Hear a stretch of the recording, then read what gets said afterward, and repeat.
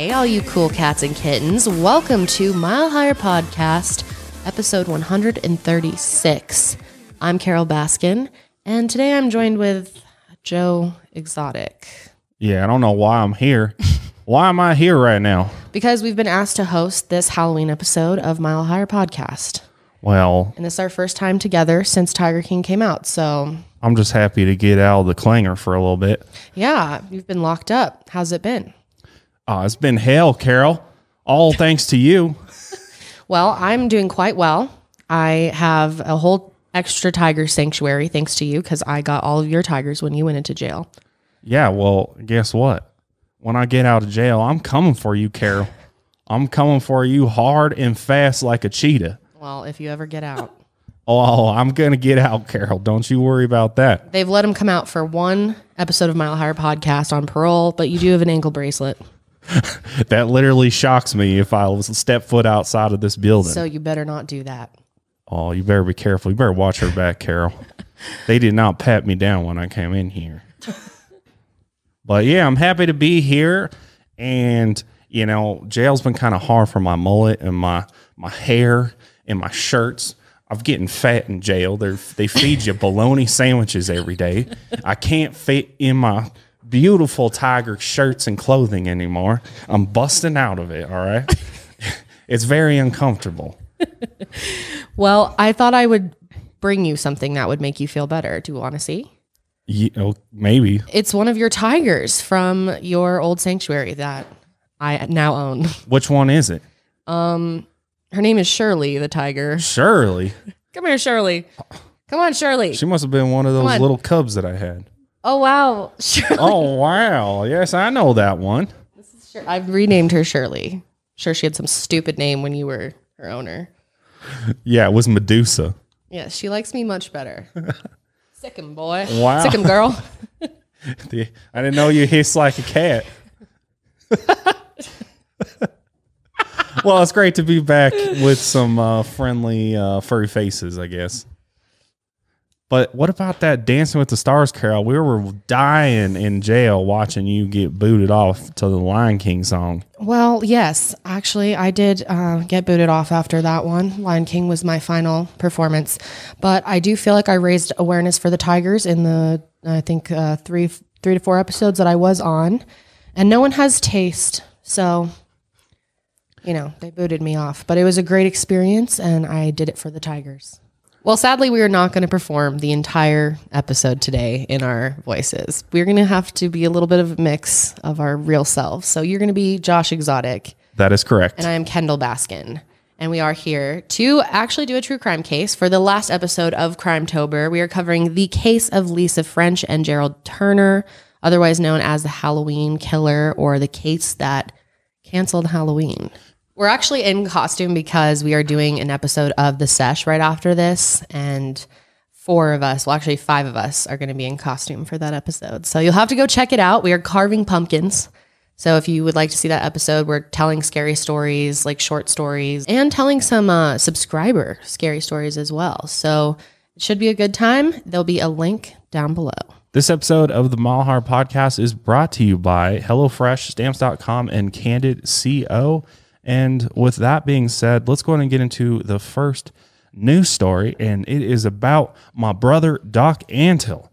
And this has been flying under the radar, folks. Yeah, and it has. It really has. Mm-hmm. I mean, a lot of people don't even know that this is going on. But my buddy, Doc, is in some hot water right now. Deep shit. So for those that don't know, he goes by Bhagavan, right? It's called Bhagavan. No, he goes by Doc. His real name is Bhagavan Antle. And if you watch my documentary Tiger King, you know about Doc. And Doc is a really good guy. He's been growing tigers and breeding tigers and other cats and wildlife for a very long time. He also rescues them, and he owns a private zoo in South Carolina called Myrtle Beach Safari, right? Yep. Mm-hmm. And Doc was not very happy with how he was portrayed in Tiger King. He was very upset about that. And I told those damn producers that they better make him look good. And they did the actual opposite thing. They made him look like a criminal, and they landed my ass in jail. So really, Tiger King did not work out for us. But basically what happened is back in August of 2019, there was another individual named Keith Wilson who we do business with. You know what I mean? We trade tigers and animals and whatnot. Mm-hmm. And apparently he got raided by the authorities, and they seized 119 animals, including tigers, bears, lions, goats, camels, water buffalo, and more from his zoo. Damn. Lions, tigers, and bears. Oh, my. And then the animal law unit that's investigating us went to Antle's property in December of 2019 and conducted a search there as well.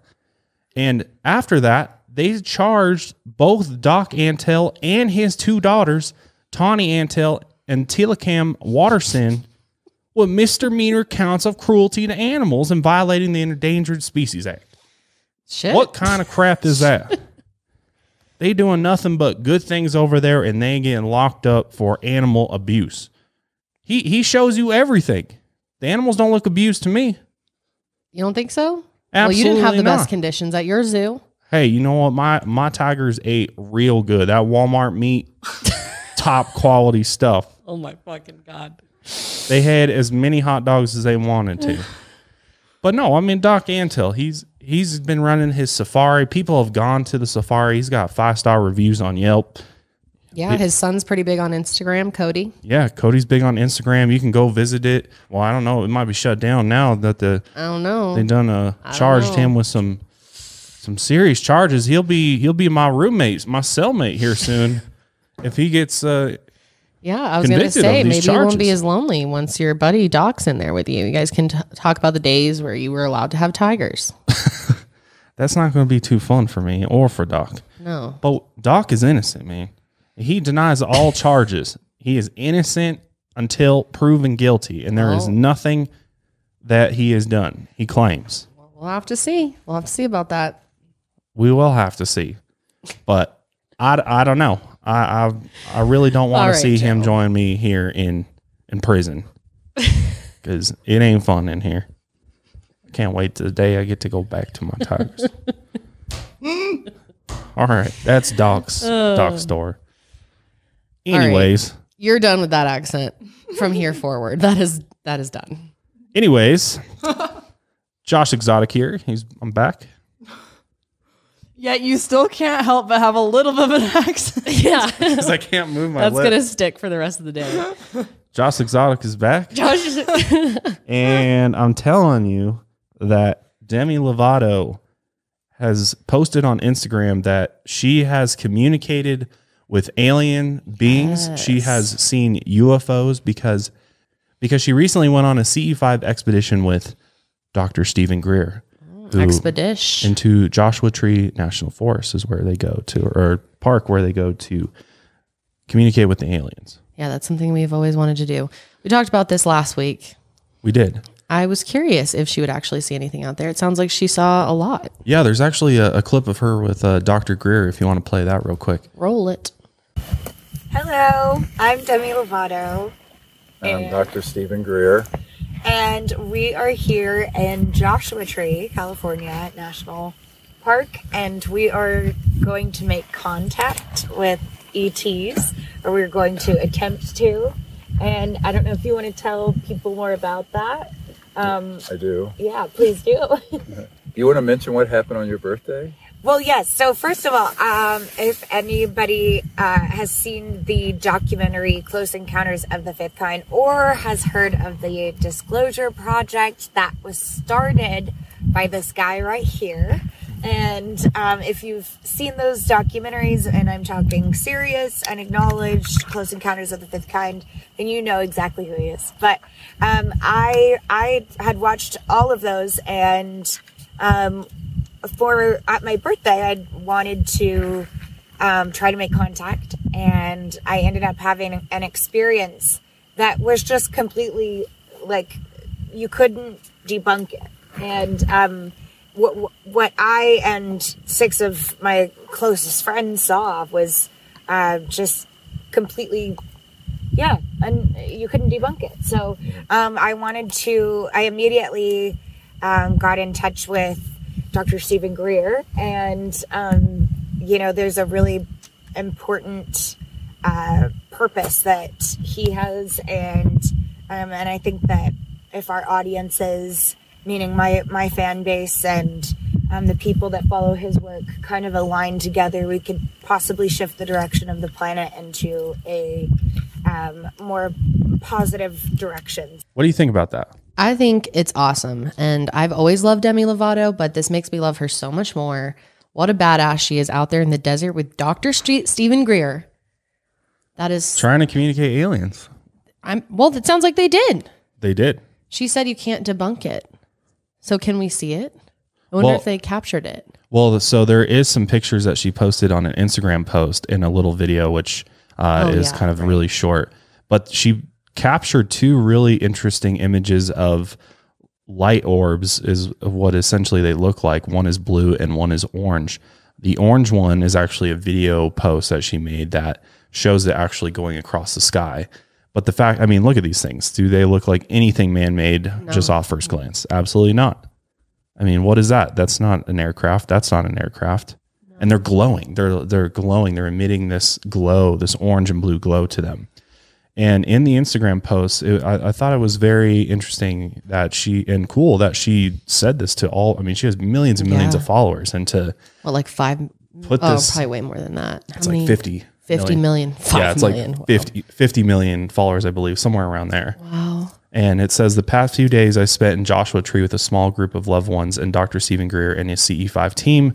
Over the past couple months, I have dug deep into the science of consciousness and experienced not only peace and serenity like I've never known, but I also have witnessed the most incredibly profound sightings both in the sky as well as feet away from me.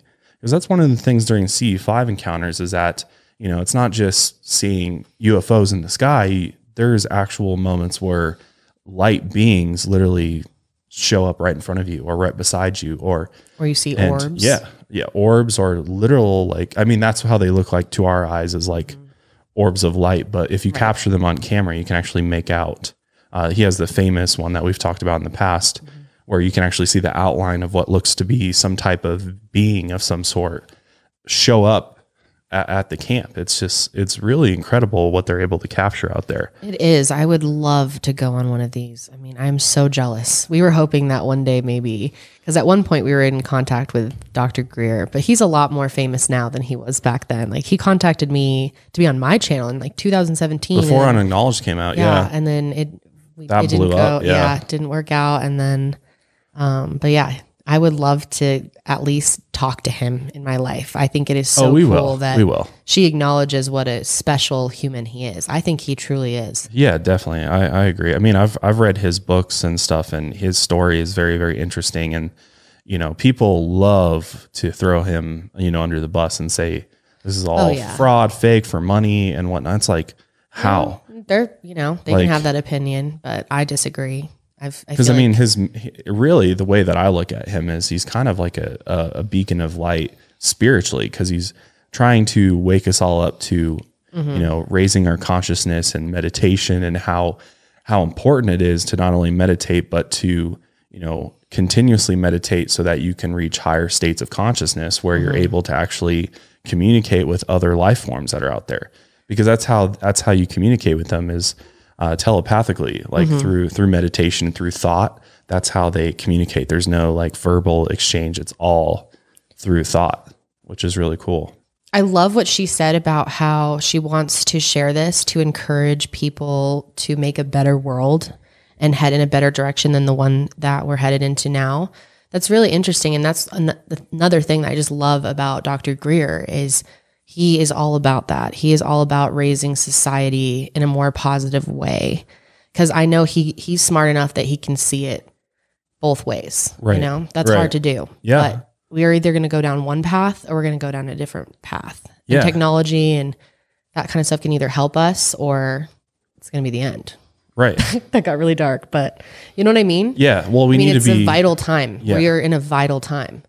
Yeah. We have to become united and see the bigger picture here. We got to see beyond our planet. We got to see beyond, the human race. We have to look at like this big expansive universe that's out there and, you know, bring ourselves to the next level of consciousness. Yeah. Pretty much. Move our civilization up on the scale a little bit. Like we Yeah. got to move forward. We're moving at a snail pace right now. But basically what Demi Lovato and Dr. Greer are saying is that through meditation and, you know, if you're interested in making contact through their CE5 app, it teaches you the protocols because there's a method to it. It's not just meditating. He has an app. Does she have? Is it her app? No, it's his app. Okay, so she's just helping. I wonder if there's any type of like, is this a sponsorship or did she just want? She's just a fan of Dr. I think Greer? she probably just reached out to him and was like, "Can you take me on an expedition? I've used your app." And is the app free? No, the app is not free.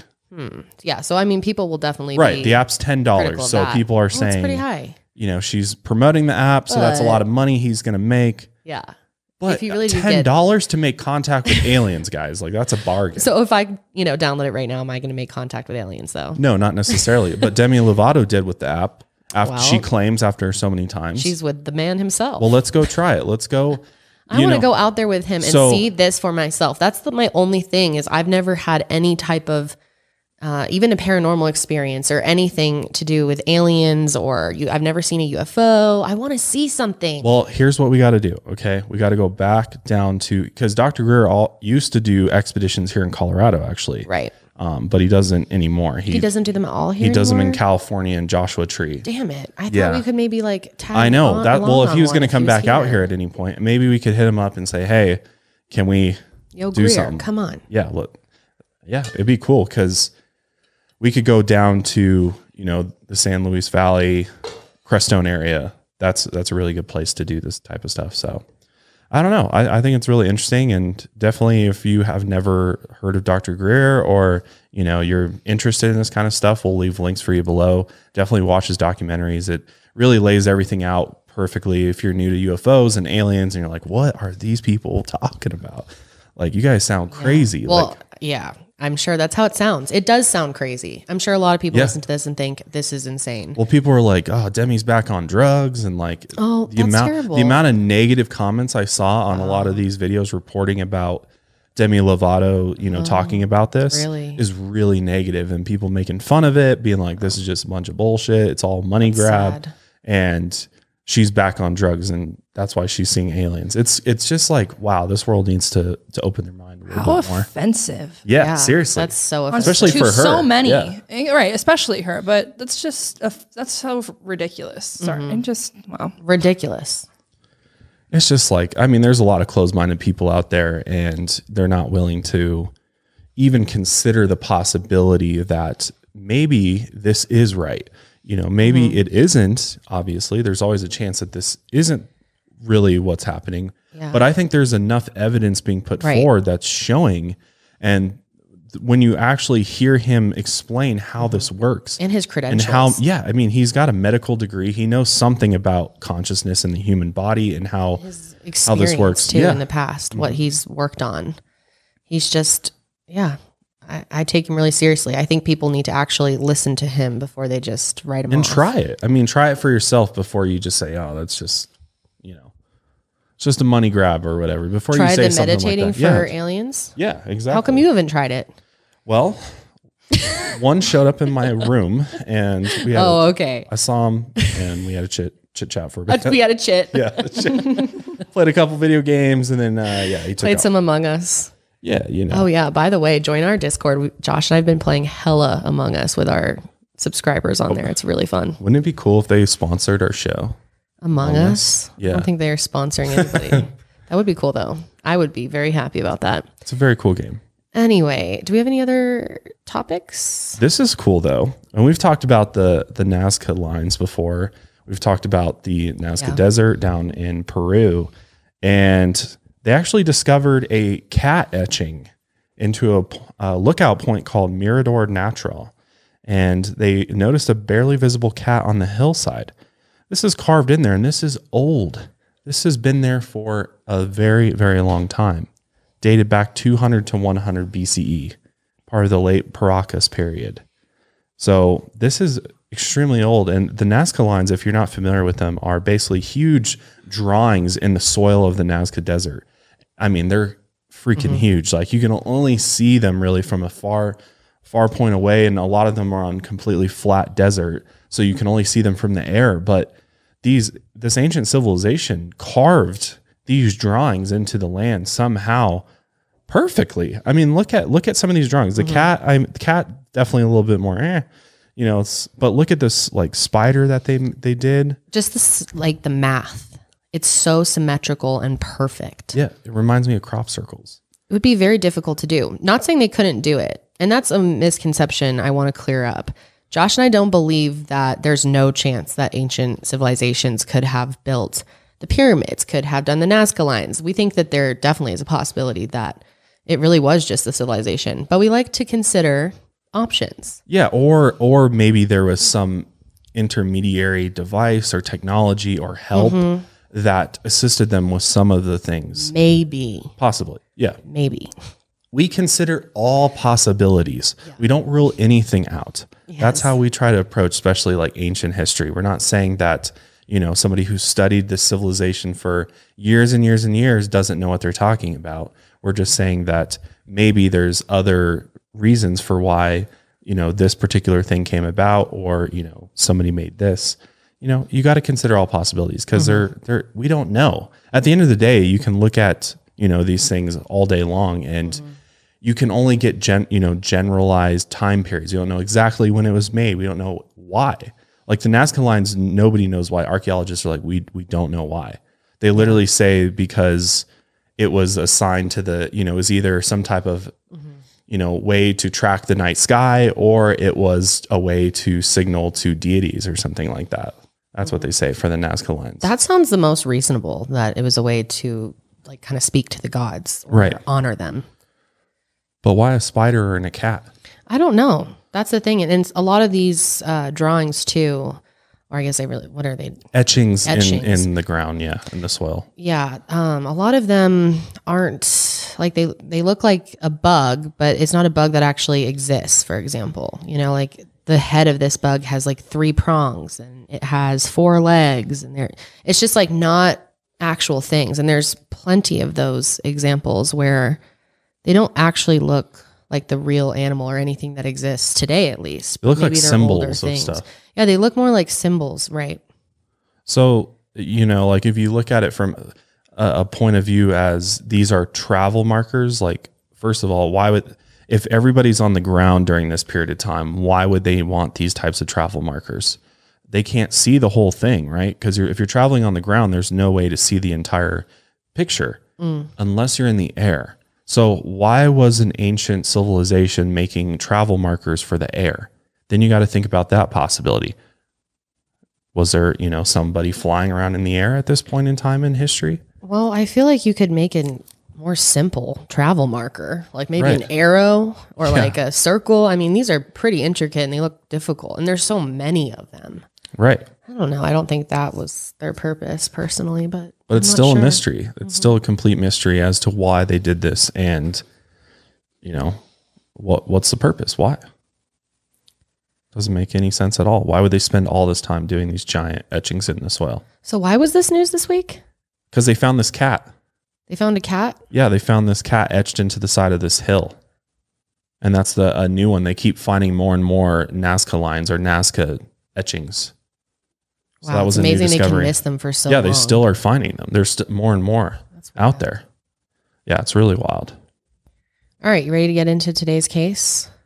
Let's go ahead and get into the Halloween killer, the case that canceled Halloween. I've gotten this one requested so many times, and not gonna lie, I've kind of avoided doing it because it's brutal, man. It is we've been having fun on this episode, but it's a pretty intense case. I just want to warn you. It's very serious.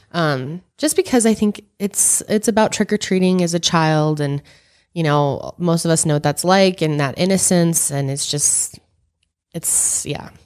scary to think about, especially for young kids going out. I mean, obviously nowadays kids don't really go out trick-or-treating by themselves unless they're like in their teenage years. And we mean by themselves, like completely alone. Right. Exactly. Which we'll explain more. But yeah, most kids at least go in groups, but I would be nervous nowadays, trick-or-treating. Well, it's like you never know whose house you're going to go to. Yeah. Because, I mean, how well do you know your neighbors? Yeah. I definitely wouldn't let my kids trick-or-treat by themselves. No way. No way. No way. Because, yeah, I mean, in some neighborhoods, it's not like there's herds of people coming to every house. You could be the only kid going up to a house on the corner where nobody else is around and you have no idea who's inside. Yeah, that's absolutely true. You don't always know your neighbors. No. And this case definitely shows you that. It definitely does. But before we get into that, we'd like to thank our sponsors for today. This holiday season, more people will be mailing stuff than ever before. That means the post office is going to be busy, people. You don't have time for that. Stamps.com brings the post office and now UPS shipping right to your computer. Mail and ship anything from the convenience of your living room or your office. With Stamps.com, anything you can do at the post office, you can do with just a few clicks. Plus, Stamps.com saves you money with deep discounts that you can't even get at the post office. Stamps.com brings all of the U.S. Postal Service and UPS services right to your computer. Stamps.com is a must-have for any business, including mine. Whether you're a small office sending out invoices or an online seller fulfilling orders during this record-setting holiday season, or you're even a giant warehouse sending thousands of packages a day, Stamps.com has got your back. Simply use your computer to print out official U.S. postage 24/7 for any letter, any package, any class of mail, anywhere you want to send. Once your mail is ready, just schedule a pickup or drop it off. It's that simple. With Stamps.com, you get 5 cents off every first-class stamp and up to 40% off priority mail and up to 62% off them UPS shipping rates. Not to mention, it's just a fraction of the cost of those expensive postage meters. So Stamps.com is a no-brainer. It saves you time and money, and it's no wonder over 900,000 small businesses already use Stamps.com. Don't spend a minute of your holiday season at the post office this year. Sign up for Stamps.com instead. There's no risk, and with my promo code MileHigher, you get a special offer that includes a 4-week trial plus free postage and a digital scale, and no long-term commitments or contracts. Just go to Stamps.com and click on the microphone at the top of the homepage and type in MileHigher. That's Stamps.com. Enter MileHigher. Stamps.com, never go to the post office again. Sometimes in 2020, it feels like every day is the same. But it doesn't have to be that way when it comes to your meals. Thanks to HelloFresh, they can help you switch it up every day and get out of your recipe rut. HelloFresh lets you skip trips to the grocery store completely and makes cooking easy, fun, and affordable. HelloFresh delivers exactly what you need to cook a specific meal in the exact portions that you need. HelloFresh cuts out the stressful meal planning, and it's really, really easy to do. Most of their meals take only about 30 minutes to make. Some of them even are like 20 minutes. And you can save around 40% by using HelloFresh versus shopping at your local grocery store. And one thing that we love about HelloFresh is that 90% of their ingredients are sourced directly from growers to ensure that the freshest recipes are delivered right to your door. Last night, Josh and I made a really good chicken creamy pasta with lemon, basil, and roasted tomatoes, and it was really, really good. And it's really easy to customize based on your food preference or delivery days. You can easily skip a week if you ever need to, or up your meals if someone's gonna be staying with you. And feeding the whole family has never been easier with their larger box sizes for even more savings and even more servings. So check it out. It is America's #1 meal kit. And you can get $80 off your first HelloFresh box at HelloFresh.com/80MileHigher using the code 80MileHigher. And that will get you $80 off across 5 boxes, including free shipping on your first box. Again, that's HelloFresh.com/80MileHigher using the code 80MileHigher at checkout. Straightening your teeth is simpler, easier, and more comfortable than ever. Thanks to Candid Clear aligners are comfortable. They're removable and they're practically invisible, unlike those wire braces.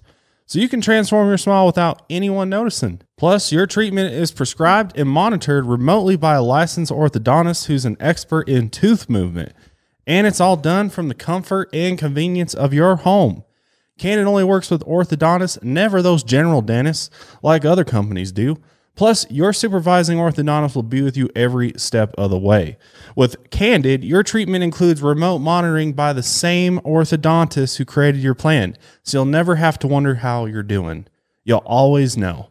And I love that. The average Candid treatment is just 6 months, people. You'll start seeing results way before then, though, and it costs thousands of dollars less than traditional braces. So start straightening your teeth today. Right now, all my listeners can save $75 on Candid Starter Kit.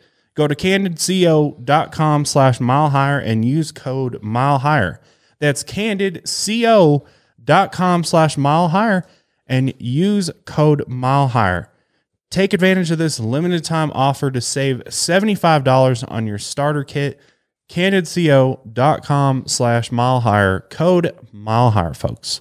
All right. So Lisa Ann French was born on June 2nd, 1964 in Fond du Lac, Wisconsin. Fond du Lac is on the southern shore of Lake Winnebago in Fond du Lac County. And historically, it's named as one of the top 20 safest cities in the United States. But recently, in 2020, it was actually ranked 138th just in Wisconsin. So it's a dangerous ass place now. Yeah. And these rankings, I'm always like, they just fluctuate. Like crime goes up and down depending. It's like how anybody that's basing on anything on these safe city rankings, like it's like this can happen anywhere. Yeah. Bad people can live anywhere. Right. It doesn't like eliminate your chances of a crime happening to you just because it's a safe city. I know. In so many documentaries, they always bring that up. Yeah. Like, oh, it was such a safe place. No one expected it. And I get that to some extent. Like there are places where there's very, very little crime, very little violent crime, especially. Mm-hmm. And so when something horrific happens, it does really send shockwaves through the town, you know? Yeah, I mean, understandably, especially this, because if I had kids and I lived in this community, I would be really freaked out by this even today. In the early 1970s, it seemed like any other Midwestern small town in America. And it really looks like one of those, movies. It does. Like a Halloween movie. This picture reminds me of like Halloween Town or something. Walking home from school, Macaulay Culkin or something. I don't think he's in that, but it kind of looks like the straight off of like Home Alone. Lisa French lived at 192 Armory Street in Northeast Wisconsin with her mother and her stepfather, who are named Marianne and Bruce DePau, and her baby brother named Michael. And her father, Alan French, owned a duplex in their neighborhood, so they lived close by. And on Halloween night in 1973, Lisa was 9 years old. She was a fourth grader at Chegwin Elementary School. And she's a very cute little girl. She had brown eyes, shaggy brown hair, very bright and friendly smile, and was missing her few front teeth. So just had that really cute, kid look. And her mom worked in a hair salon, actually. So she would, give her the latest, cutest haircuts. Yeah, and that looks like a 70s cut to me if you look at a picture of her around that time. Yeah, she was really cute. Lisa's best friend, Ann Parker, described her as funny, bubbling, and outgoing. That Halloween, Armory Street was lit up. Almost every house had the porch lights on for trick-or-treaters. And one block over on East Bank Street, a group of parents were hosting a block party called Pumpkin Place. Hell yeah. Block party. Yeah, that sounds really fun. Around this time, there were a lot of Halloween candy poisonings. We've talked about a few. Yeah. And razors in candy apples or razors put in candy. Savage. This happened a lot back in the day. I don't know why you would want to do that. What is that going to do? Other than cut poor kids' hands up. Yeah. And that freaks me out so much to this day. Like when I have kids, I'm going to be that type of mom that's opening sealed candy to make sure that it's okay. Because I feel like someone could easily put something in something and then reseal it. They have those we have a resealer for chip bags and stuff. Yeah. I don't know. It creeps me out. I would be super careful if I was a parent, but that's why they created this whole Pumpkin Place. It was a safe place that kids in the neighborhood could go to trick or treat, and they can really monitor what's being given out. Lisa and Ann had planned to go to Pumpkin Place together and meet another friend there as well. But that night, Ann got in trouble and was grounded, so she was not allowed to go out for Halloween. So this left Lisa alone for Halloween night, and she decided she still wanted to go to Pumpkin Place, and her parents decided that she could go, and they actually let her trick-or-treat at a few houses in their neighborhood along the way to Pumpkin Place, as long as it was houses of people that she knew. Which no harm in that. I mean, if she's old enough to know different people and be able to, go to the right houses. Mm-hmm. So, but also a young child like that, somebody might be able to, lure them into somewhere else. Mm-hmm. And Lisa was so excited to be able to go out and trick or treat by herself and go to this, you feel like an adult kind of when you finally get to go out trick or treating alone. She raced through dinner that night and she was going to be dressing up as a butterfly, but then it was too cold out. So her mom helped her create a cute little hobo costume instead, which I love that. She bundled her up in a green parka with masking tape covering her jeans and a floppy hat. And the final touch was painting cute little freckles on her face. She left the house after dark, about 6 p.m., and had a 7 p.m. curfew. So she wasn't planning to be out long. No, 1 hour. Yeah. She knew 3 houses in their neighborhood. The first belonged to a teacher named Karen. The second was a house across the street where one of Lisa's classmates lived. And the third was the home of Gerald Miles Turner Jr., 152 Rose Avenue. So Gerald at this time was in his mid-20s, and he actually worked as a machinist for the Soo Line Railroad, and he was divorced and had 2 kids. A few months before Halloween, he had rented the other side of Alan French's duplex in the neighborhood. Him and his girlfriend, Arlene Penn, had recently moved into a house nearby with their baby. And Lisa liked Gerald. She'd visit him to chat, play on his porch with the baby, or take the baby on walks in a stroller. Gerald was a family friend, and Lisa had no reason to be afraid of him. What her and her parents didn't know about Gerald was that the year before, he had actually been charged with the statutory rape of a 15-year-old babysitter. But apparently the charges actually got dropped and nothing really came of it. He was never punished for this, or I guess proven that he actually did this. So as far as we know, Lisa left the house to go to visit the 3 houses, but by 7 o'clock when her curfew was, she was supposed to be home, she never came home. The curfew came and went. And for a little while, her mother, Mary Ann, didn't really think much of it. And she was like, oh, she'll probably be back. She's just running a little bit late. But by around 7:30 p.m., she started to worry. And soon after that, she decided to call the police because she knew something was not right. And by 10 p.m., a search was underway for little Lisa, led by Detective Melvin Heller. The local PTA was well organized and actually had a program called Block Parents, led by a woman named Betty Waffle. She started calling parents in the neighborhood immediately to ask if they had seen Lisa. And that night, about 50 families were contacted about Lisa's disappearance. And they all sprung into action immediately, turning on their porch lights and putting signs on their windows to give information about missing Lisa. Over 5,000 people volunteered to help look for her, but she was nowhere to be found. Yeah, the whole community pretty much. It's a small area. Yeah. 5,000 people. Yeah. Yeah, literally the whole town. People were freaked out by this. Yeah, just a little girl just disappeared. It's so scary. And I feel so bad for her parents because they clearly, it's not like they were careless and they just let her go out on her own. They did tell her only go to certain people's house, and she was supposed to be going to this safe area. So it's so sad.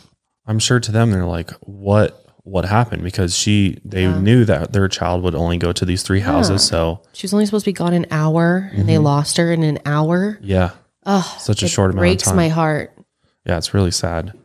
Eventually, they widened the search parameters, and the police dragged the local rivers and lakes. Because, after a certain point that somebody goes missing, the method for searching changes, and they start considering that, perhaps this person is deceased. So we need to look in places where somebody would likely dump a body. So that's why they're starting to look in the rivers, fields, things like that. A local Photoshop actually printed 6,000 posters with Lisa's school picture and description on it, and everybody started posting these everywhere. Basically a missing poster. Local gas stations offered anyone helping with the search 25 gallons of free gas, and everyone in the community was out searching for Lisa. That's awesome. They should do that nowadays. No, they would never do that. Free gas, even 1 gallon, if someone would go out and help search or something. Well, it's probably because this gas station was like a little ma-pa, locally owned type of place. Now these big corporate owned gas stations don't care at all. And they could be doing the most, which is the saddest part. Yeah, I know. That Saturday morning, November 3rd, a farmer named Gerald Braun was riding his tractor on his property in the town of Taycheedah, about 4 miles outside of Fond du Lac. And he was near a wooded area along McCabe Road, just off Highway 49, when he spotted 2 trash bags that looked like they had just been tossed from the road, like somebody just driving by just tossed them out the window. And when he went and opened up these trash bags, inside were Lisa's clothes, costume and a bag for candy. And then inside the other bag was her battered, naked body. After finding this, the farmer called the police, but the people in the community actually got there before they did. The Reverend Clarence Nicolai climbed a barbed wire fence, cutting his hands in order to get to Lisa's body. He then knelt down next to her to pray and was sobbing with grief. Wow. As more people arrived, no one could contain their emotions. Everyone was just sobbing uncontrollably. It was just a really sad sight and sad scene to show up on. I mean, to get there even before the police did, before they could, cover it up and rope it off and everything. And the community being so involved. Yeah, I'm sure they were really hoping for a different outcome. I'm sure they weren't expecting this outcome at all. The authorities soon arrived to remove her body, including Sheriff John Stearns, Deputy Raymond Burleton, and head of the State Crime Lab field team, Alan Limowski. But it wasn't long before the authorities arrived, including the sheriff's deputy, as well as the head of the State Crime Lab, as well as a special investigator for the district attorney's office, all showed up to examine the scene. Lisa's funeral was held at Emmanuel Trinity Lutheran Church on November 6, 1973. The whole community came out to support Lisa's family. It was so packed that there wasn't even room standing inside the church. 9 entire rows were taken up just by Lisa's Girl Scout troop and her classmates. Wow. Yeah, a lot of people. I mean, this community really hurt from this. Marianne chose a white casket for Lisa and dressed her in the same dress that she wore for picture day. Marianne did Lisa's hair herself, just like she did every morning for school. The day after the funeral, Marianne actually found a note tucked in Lisa's Bible in her room. Lisa had written uplifting messages like, "If you ask Jesus to take over, you will begin a new life. And smile, God loves you." Marianne treasured this note and believed it showed how kind and wonderful that Lisa was. Soon after Lisa's body was found, police started questioning witnesses again. They talked to everyone in the neighborhood and pieced together which houses Lisa had stopped at for Halloween. The day after Lisa disappeared, they had questions for Gerald Turner. They were suspicious of him and thought that he could possibly be involved, but they had no evidence. Well, right, because there's only 3 houses that her mother said she could go to, and one of them was Gerald Turner, and probably the last house she went to was Gerald Turner's house. As long as she obeyed that, then exactly. kind of obvious. Yeah. For months, the police kept going back to Gerald, questioning him, because they just had a feeling that he might be involved. At some point while they were talking to him, his story started to change a bit. His details weren't really consistent. And so they asked him to take a polygraph test. And at first he refused, but in mid-1974, he agreed to take the test. And the results were inconclusive, but it gave police more information to work with. They knew that his house was the last one that Lisa had stopped at on Halloween. So he was very likely the last person to see her alive. And after 9 months, Gerald finally confessed. He was arrested on August 8th, 1974, and charged with first-degree murder. I'm sure they did like tons of interrogating of him, and obviously he knew with the lie detector test that the truth was probably going to come out at some point. Mm-hmm. So I'm sure they just kept questioning him over and over again, try to trip him up in his stories, try to basically put, pressure him into giving a confession of what really happened to Lisa. Well, I think he also was experiencing a lot of guilt, and we will talk about this more, but he didn't plan to kill her, actually. That was not part of his original plan. So I think he was overwhelmed with the guilt of killing this little girl. Could be, for sure. That same month, her mom, Marianne, gave birth to her 3rd child, which was kind of a blessing for their family after such a hard year, and her name was Susan. With a toddler and a newborn, Marianne spent the next year going to court and testifying for her daughter. Now, the details of Gerald's confession are pretty horrific, just to warn you. So according to Gerald, his account of Halloween 1973 went like this. He told police that Arlene, his girlfriend, took their baby to Pumpkin Place without him. And while she was gone, Lisa came by their home. The door was open and she looked around the corner to see if anybody was home. And when she saw Gerald, he said her face lit up. And at that point, he felt very sexually motivated to attack her, but he said he didn't want to kill her. Gerald then took her to the bedroom. He stripped off her clothes, and sadly, he raped her. And this was a very violent attack. And at one point, he noticed that she had stopped breathing. So he tried to do CPR, but she was already gone. When he heard Arlene get home around 7:15, he put socks over his hands to avoid leaving fingerprints and moved Lisa to the bathtub. Arlene found him sitting on the couch in a robe, and they were supposed to go to Arlene's mother's when she got back, but Gerald told her he wasn't feeling well and told her to go without him. Arlene left the house briefly, but then remembered her mom wouldn't be home for another hour. And when she came back inside the home, Gerald kept going into the bedroom. And the way that he was doing it was very strange to her, but she didn't think much of it at the time. And after a little while, she ended up leaving again with the baby, and Gerald went right back to work, trying to cover up his horrendous crime. He wasn't even sure if Lisa was dead, but he shoved her body into a garbage bag anyway. He wiped off Lisa's shoes and the zipper on her coat to get rid of prints and shoved her belongings in another garbage bag. He said he then drove a few miles outside of town and dumped both bags in a field. And Gerald's confession wasn't the only evidence that investigators had, because they also found hair that matched his inside one of the garbage bags and on Lisa's body. When the medical examiner's report came back, it said her cause of death was asphyxiation following a heart attack, but she wasn't smothered or strangled. She had actually died of shock at the physical and emotional trauma of being raped. I have to say that's one of the saddest things I've ever heard in all of my time looking into true crime cases. To just die of shock. Yeah. You know how scared she was? Yeah. Yeah, that's terrifying. Coming from someone who she liked, someone that she knew. And that's who it normally is in these cases. Yeah. It's always somebody really close to you that you're so shocked that they're doing this. Fucking sick. Yeah. So what was his plan? If he wasn't going to kill her, what would his plan have been? Just be like, don't tell anyone and send her off? Yeah, I mean, that happens a lot. Or Yeah, threaten I know it her and does, be like, I but- will kill you if you tell anybody. I guess he could have That's done what a that, lot of yeah, people but do. She may not have listened. Maybe not. Part of me doesn't believe that he didn't intentionally want her to die. But I guess it does make sense because that's what they determined her cause of death was shock. So Right. I guess but maybe he was planning to kill her anyway. We don't know that. We No, don't know what his intentions were if that didn't happen.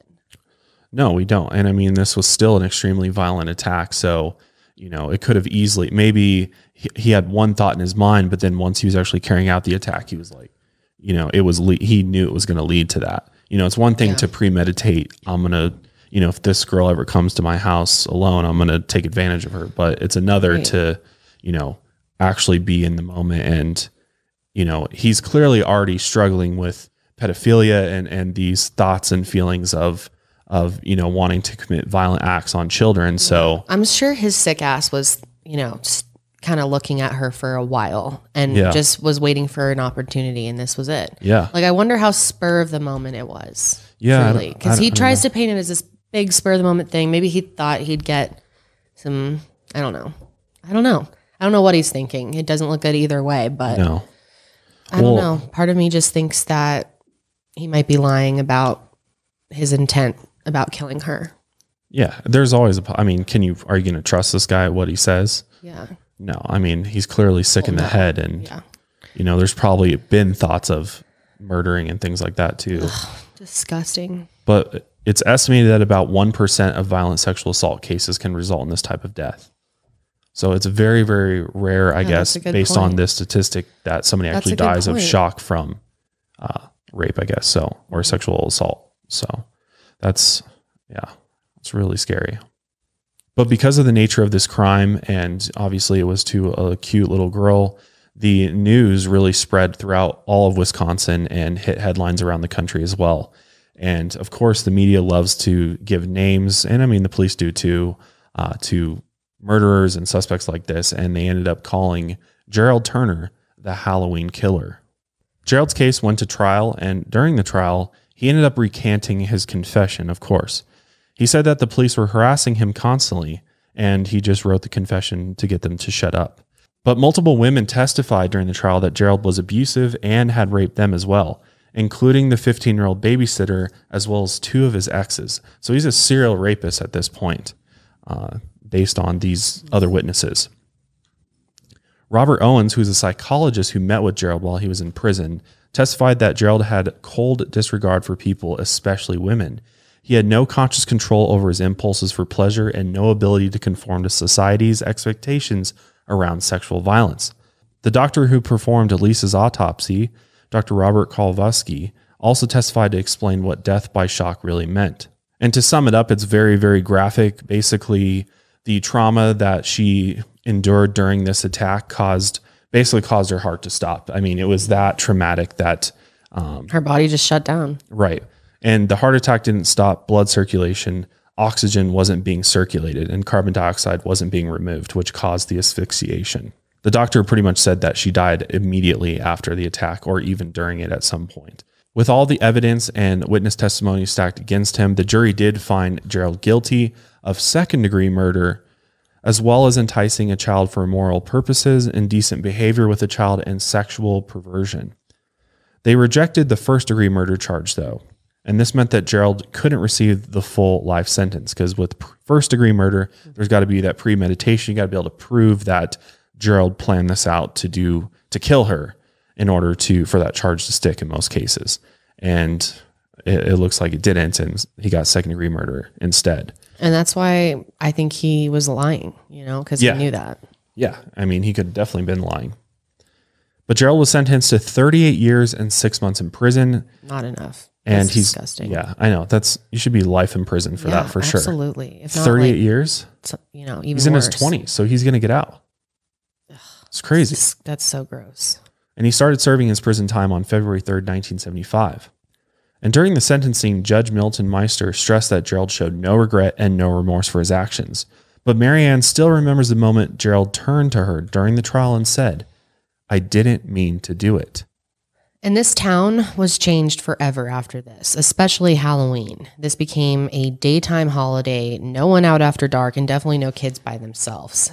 And cities across Wisconsin followed this as well, and even passed laws about the day and the hours that kids were supposed to be out trick-or-treating. In Fond du Lac, there was a designated time the Sunday before Halloween from 3:30 to 5:30. Even in Milwaukee, kids could only go out from 1 to 4, again, the Sunday before Halloween. In the late 1970s, Gerald started working for the prison's kitchen dock. He received shipments and unloaded food and other items from trucks. He did his work and kept his head down, according to other inmates. And in prison, men like him were called baby rapers by other inmates. So they were despised by everyone. Yeah. You don't Child rapists do not have it good in prison at all. I mean, even other violent offenders don't like people that take advantage of children, and rightfully so. If he even looked at any of them, they might jump him, and other inmates would be happy to just join in. Yeah, that's probably also why he was such a model prisoner, as they say. Yeah. Because he had just kept his head down the whole time. And yeah. But even though he was, playing it safe and under the radar in prison, does not mean that he wasn't still violent and dangerous. Records in his profile showed that he pulled out at least 3 of his own teeth instead of waiting for the dentist. Pretty savage. Yeah. George Smullen, the educational director at the prison, was in charge of approving and reading materials sent to prisoners, like books and magazines. And one day an envelope came in for Gerald Turner, and it had a magazine from another country filled with pictures of hardcore sexual bondage. And he didn't approve this based on Gerald's violent sexual crime. And Gerald got a written explanation for why this wasn't approved. I mean, duh. Yeah. Why would they let somebody like that have sexual bondage? But he was not happy with this. Of course not. He responded by suing George Smullen and the warden. Yeah, good luck with that. A year and a half later, a judge ruled in Gerald's favor and ordered that he be allowed to have the magazine. Isn't That's wild? like everything wrong with our system right there. Like the fact that they would do something like that. Just disgusting. Why does this guy need this in the first place? He's in prison. At some point while in prison, he wrote a letter to Lisa that wasn't released until 1999, but the letter was basically a confession. The letter said, "I doubt that I could ever fully realize the terror you experienced at my hands. I can still see you standing in the doorway with that felt hat, beaming at having recognized me. Then I see the delight in your eyes turn to fear as I close the door behind you. The rest of my life, I will have to live with what I did to you. On that night, I became a monster." After serving 17 years and 8 months of his sentence, Gerald was released on parole for good behavior. That's ridiculous. 17 years out of a 30. He should have got life in prison, no parole, but he got 38 years with parole. I'm and he gets out at surprised 17. this actually happened. But again, he could have just been on his best behavior because he couldn't interact with other inmates or really, stand out in any way. Yeah, definitely gives you a reason to keep a low profile for sure. And just try to get along with everybody and be a good prisoner. So he was released in 1992, and the people of Wisconsin were very upset, and they organized protests about it. Imagine her parents having to deal with that. Terrible. And because of his parole, Wisconsin created the sexual predator law known as Turner's Law.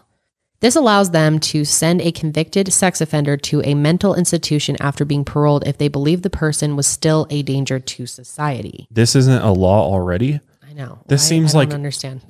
like a no-brainer. Like, what, this person's clear. Just because they serve time in prison doesn't mean they're being rehabilitated from these severe mental disturbing issues that they have. Yeah. Like, they need to be, I feel like you go Actually from prison work through to, you know, under the care of a doctor or psychiatrist where they can really, they That should should be be the more ones the that standard. determine who's safe and who's not. I agree. Not the prison or the parole board. I mean, in some of these cases, I don't think they should even get out at all. I would rather them just stay Right. in. But if they're going to get out, like, I'd rather them go have time, you know, and try to get them to a better place mentally. If they're going to rejoin society. I mean, that seems Absolutely.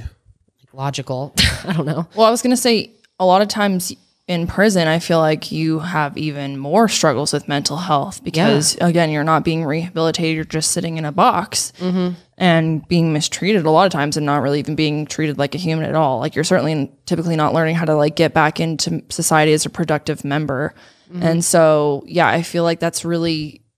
It's just really sketchy how our system in general just kind of locks people up, sends them out, locks people up. And it's created because most of the time they're going to come back to prison because they don't have the skills to succeed outside when it's all they know. Yeah, they've pretty much set them up for failure. I mean, and not to give this guy any sympathy. We're talking about in general. Yeah, fuck this guy. But yeah, I mean, I'm sure his mental health wasn't great after years of talking to nobody.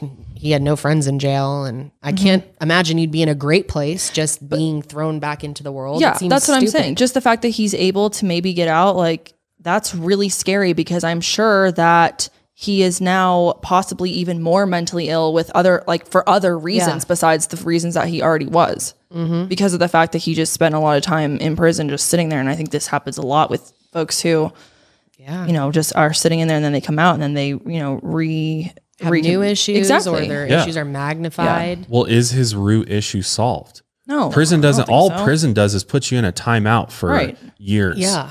That doesn't solve the root issue here, which is pedophilia and, you know, being a predator. So that was never tackled in prison, and all year round there's other Serve predators. this time, send him out. So I don't get it. What's wild. the point of this at all? What's the point of prison? You're putting somebody in timeout for years, but yet the actual issue with that person is never resolved or worked on. So to send them to a mental institution seems like, why aren't we doing this already? Like, this makes no sense. So Gerald was sent to a halfway house, so pretty good. And this was in Milwaukee, and then he moved into his own apartment eventually. Lisa's family and many in their community were devastated that this killer was now free. I would be so fucking mad. Can't even imagine the feelings and thoughts that went through their head when they found out he was being released. And Seriously. And the people of Fond du Lac came together to file a lawsuit claiming that Gerald's release date had been miscalculated by the state. yeah, miscalculated because it should have been never Yeah, released. seriously. And the state actually did admit that there was a mistake, and he was sent back into prison in 1993 by Wisconsin Court of Appeals. But then their decision was reversed by the state Supreme Court in 1994, and he was released from prison again that July. So this family is just being jerked around constantly. Yeah, that's horrible. Under Turner's Law, which was created because he had been paroled early, Gerald was sent to a psychiatric hospital. Well, that's good. At least they got the law passed so that at least wasn't back on the street and he was, you know, going to be watched by somebody. And the Department of Justice could keep him there as long as they proved that he was a sexually violent person that would likely reoffend. Which I think for him was very high. Very high chances. In 1998, Gerald went on trial to determine if he should stay locked up at the psychiatric hospital or be released on parole. During this trial, 4 women testified that he had violently raped them, including the 15-year-old babysitter, both of his ex-wives, and his 2 ex-girlfriends. So pretty much everybody from the opposite sex he's ever been with is... Yep. experienced this violence. And there was probably others that were afraid to come forward or didn't want to be part of it. Yeah, there could have been even unsolved cases. So he will do it again. Yeah, he's clearly a serial rapist. But a psychiatrist testified on Gerald's behalf that he believed there was a 20% chance that he would commit another violent sexual crime within the next 7 years. How do you calculate that?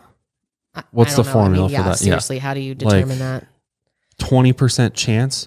What are you spinning? But if there's any chance, why would they release him? 20% chance that could happen. That's not good chances. No, it should be 0.00% chance. I guess they even gave him medication to lower his sex drive to help him resist his sexual urges, which basically proved that he could reoffend. Yeah. Because it didn't do anything for him. He probably didn't even take them. What are they watch him take these pills? Like, it's just a joke. Mm-hmm. It's just a formality. It's like a checkbox. You know, they're just checking off the box. Oh, we gave him meds up. Well, you know. He's better now. Yeah, exactly. But despite these testimonies and evidence that was presented, the jury ruled that the state did not prove beyond a reasonable doubt that Gerald was likely to reoffend and commit another sexual crime. So he was released on parole again and sent to a foster halfway house in Madison. The conditions of his parole were that he be placed on electronic monitoring and that he was only allowed to leave the halfway house if he was supervised while doing so. And he was not allowed to be in contact with any children or possess any pornography. Well, that's good. That's something at least. He was allowed to have it in jail though. Yeah. Yeah. What the hell? Once again, the community was outraged that this guy was free. And, you know, it was kind of just like, send him back into society and see what happens. Good plan. Yeah. Good plan. Just crazy. Apparently, Gerald was very frustrated with all the attention this case got, and he hated being called the Halloween killer. He believed that if he had murdered Lisa on any other day other than Halloween, nobody would give a damn, he's quoted saying. What? What? What are you talking about, dude? I think, nobody would give a damn. I guess he must mean that like I'm the media, Halloween killer. Right. The media, they wouldn't give me a name and, you know, wouldn't be as famous as it is. Maybe that's true. We may not be covering if it wasn't a Halloween case, because of course when we looked up Halloween cases, this is the one. Yeah, that's true. That is a good point, I guess. In June of 1998, he was working in the kitchen at the halfway house when he threatened a caseworker with a butcher knife. So state prison officials tried to revoke his parole after this incident, but a state division of hearings and appeals administrator decided to, you know what, we'll let this one slide. Time after time, the justice system failed and continued to let this violent child rapist and murderer go free. Gerald tried to find work outside the halfway house. He applied to more than 100 companies and government agencies even, but was turned down every single time. Because, yeah, who would want to work with this guy? No one. But when the waste management of Madison refused to hire him, his caseworker advised him to sue for discrimination. And Wisconsin is one of just several states where employers aren't allowed to consider prior convictions during the hiring process. So in the summer of 1999, Gerald filed a complaint with the State Department of Workforce Development against Waste Management of Madison, and he claimed they refused to hire him because he had a criminal record. Waste Management claimed they didn't hire him because it would violate his parole. The job involved being around both dangerous materials, and kids were brought to the facility for tours as well. So yeah, there's a chance that, you know, he might offend again. Gerald was granted a hearing though, so the Waste Management settled the case out of court for an undisclosed amount of money. Oh, I can't believe that he got money out of this. I know. In 2003, Gerald was living in the Foster Community Correctional House in Dane County, and during a routine checkup, Gerald's parole officer found that he had pornographic material in multiple places. He had images and videos on his computer, he had videotapes, and he had magazines. And all of this was in violation of his parole and not allowed as a registered sex offender. So clearly he's not changed at all. Mm-mm. Is clearly the same issue as, you know, way before all these years. Yeah. Should be locked up. Yeah. Nothing has changed with him. While living at the halfway house, Gerald had also tried to unlock the Playboy channel, and he tried to rent movies about serial killers even 3 separate times. One of the movies was even about a young girl being brutally murdered. Well, that's very concerning, right? I mean, he's trying to get porno. He's clearly got a pornography addiction. Clearly. And he's fascinated by serial killers because he probably at this point wants to be a serial killer, or he already is, for all we know. For all we know. Based on these parole violations, he was sent back to prison and sentenced to 15 years. And his new release date was February 1st, 2018. And Lisa's family was relieved that finally this man was back in prison. But as his release date got closer, Marianne started to take action. In October 2017, she started a petition to keep him locked up under Turner's Law. She believed it would only be a matter of time before he offended again. The Wisconsin Department of Justice also tried to keep him locked up using Turner's Law, which again would send him to a mental facility once he was released from prison. They argued that even if he was heavily supervised and constantly monitored, Gerald still broke the conditions of his parole. So the halfway house thing is not working. It's clearly not helping him. He's just sliding by trying to break the rules and not get caught. But for him to qualify to be permanently institutionalized under Turner's Law, the state needs to prove that he has mental disorders that predispose him to commit violent sex crimes. Later in 2018, Gerald was released again, but he was sent to a treatment center in Wisconsin, and this center is run by the Department of Health Services and the state's Sexually Violent Persons Program. His lawyers, Robert Peterson and Evan White, argued to get the case transferred to Dane County, where Gerald was living when he violated his parole. His lawyers believed that he couldn't get a fair trial in Fond du Lac County. In April 2018, a judge agreed to move the case to Dane County, though, and in 2019, an appeals judge reversed this decision and ruled that the case stay in Fond du Lac. So as of now, Gerald's next hearing is scheduled for October 29th, 2020. So literally in a week as of recording this episode. And what's crazy is that he could be released 2 days before the 47th anniversary of Lisa's murder. I thought that was last year too. It was the same way. Yeah, it was around the same time. Every year it gets pushed back again. That's those poor people that every year in October they have to deal with this. Right around like relive it all again. Yeah. Yeah. Oh my gosh, that's because this guy wants to get out. And on Gerald's side, his lawyers continue to fight for his freedom, claiming that he's not going to commit, any sexual act of violence anymore, and they don't have proof of a qualifying mental illness to hold him any longer. So it is very possible that he may go free. The prosecutor's office does think, though, that they have enough evidence to keep him locked up or to keep him in a mental institution because obviously, there's a strong possibility he will offend again. And a psychologist has also diagnosed him with pedophilic disorder. And what's also interesting to note is that at one point in 2002, Gerald actually claimed that he had many more victims, including 10 minors and 14 adults. But this admission that he made can't be used in the new case of his. That's crazy. So he's literally probably a serial killer, serial rapist. Like he's Golden State. He could be Golden State Killer for all we know. And this guy's about to go free again. That's how big of a deal this is. Absolutely terrifying. Do you think it will actually go through? I don't think so. No, I don't either. I really hope not. Oh my gosh. And I mean, he's already in a mental institution. Like he should be in prison. Yeah, I agree. For life. Yeah, he should be. So at the very least the state can do is keep him in a mental or a treatment center, as they call it, for people like him. But Lisa's family continues to move forward. Her sister Susan, who was born after Lisa died, has spoken out about her childhood. She said that her and her brother Michael grew up with trauma after the aftermath of Lisa's murder. And I'm sure just seeing their parents grieve was and this guy really get out hard. Over and over again. Yeah, that's traumatizing for sure. Marianne was overprotective of Susan and Michael, and she had trouble bonding with them. They weren't allowed to celebrate Halloween, and every fall their family seemed to fall apart with grief. I can imagine. It's so fucked up. And every Halloween to have it, of course you're going to be reminded. I wouldn't let my other kids trick or treat either. There's no way I could let them after that. For a long time, all Susan knew about Lisa was that she got put in a bag and thrown in a ditch. And as a kid, every time she saw a garbage bag, she thought there might be a dead body inside. And that was very traumatic for her. Yeah, I believe that. Yeah. God. Marianne is still triggered by the sight of a garbage bag to this day. Meanwhile, Lisa's childhood best friend, Ann Parker, spent decades feeling guilty that she wasn't, there with Lisa that night. And 38 years after Lisa's murder, Ann found Marianne on Facebook and contacted her. Both women live in Florida, and they got together. In 2011, they decided to take a trip to Wisconsin the week after Halloween, and they visited Lisa's grave in the spot where her body was found. And it was a very healing experience for both of them. Marianne and Susan have gotten close to Anne, and Susan said that they call each other sisters. Marianne says that she continues to pray for sex offenders and their victims. She says that she has forgiven Gerald, but she can't forgive his sin. Yeah.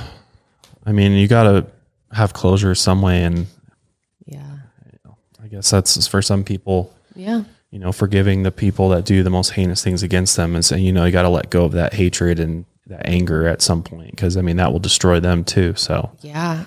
My therapist always tells me it's like drinking poison and expecting the other person to die.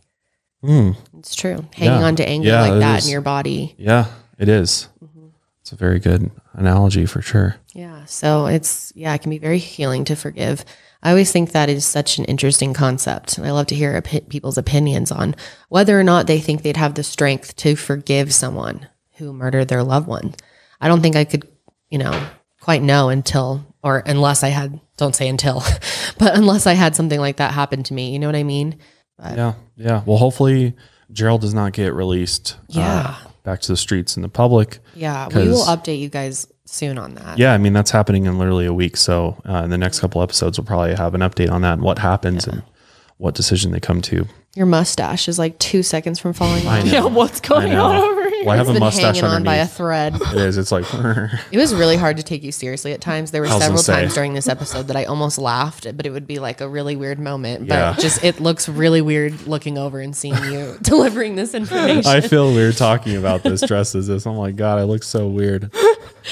And it was just like this mustache had like little hairs going up my nostrils throughout the whole thing. And I kept thinking, I was like, I probably looked like I was picking my nose at some point. It was because there's hairs in my mustache. Yeah. Yeah, But- that's what they all say. Whatever, man. But that is the end of Crime-tober for us. That is. And I know you guys are ready to do some other content. Yes, we are going to come back next week with a very mind-opening, expanding podcast about some very interesting topics for you. So get ready for that. It's coming off. It's coming off. We only got a few seconds It's coming off. All right, I got to go paste my mustache back on before the sesh. But yeah, we're about to record the sesh. So definitely that'll already be out by the time this is. So go check it out if you want more.